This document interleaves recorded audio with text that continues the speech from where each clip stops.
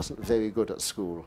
Libraries and museums, and also things like botanical gardens where I could wander freely, were crucially important. Libraries above all, where I could just pull books off the shelves almost in a sort of sleepwalking way.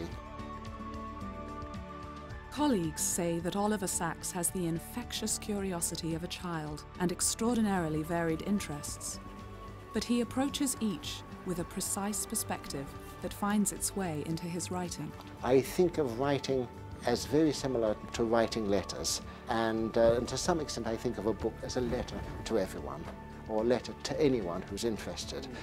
Nathaniel Hawthorne says in one of his prefaces that for him writing is not just diddling, it's not just the artist communing with his soul, but his attempts, however imperfect, to establish an intercourse with the world.